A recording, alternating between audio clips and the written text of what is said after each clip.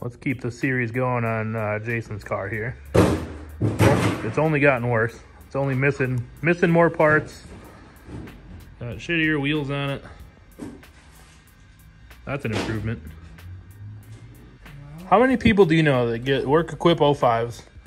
Keep them this dirty? Jason Brandt. Oh, who's that? Jason Brandt. Oh yeah, just Jason Brandt. Yep.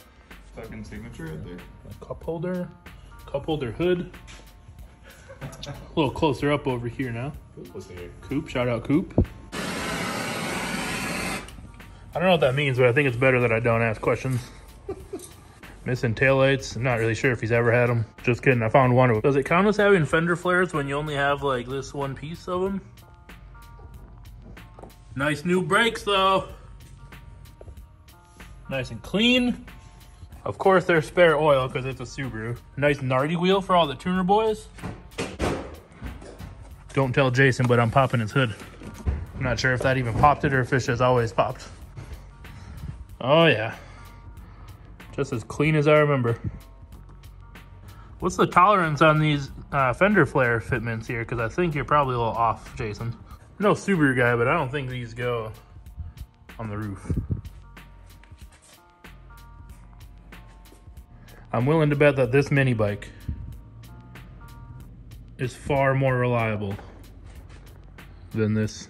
Okay. Okay.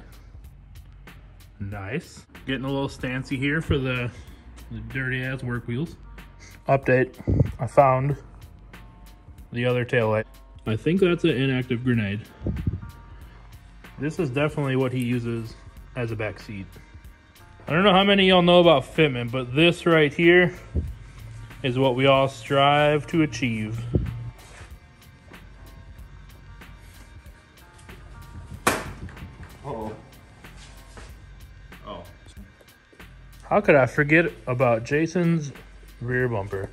That, you know, looks a bit fucked. At least he took the time to tape it off before he painted. A little surprised.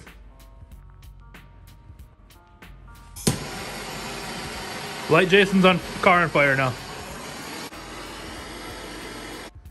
And here we are, saying the final goodbyes to Jason's dumpster. It's not dead, but I mean, look at it. It might as well be. Oh, yeah. Honestly, not sure of a better tool to use on a Subaru than a Sawzall.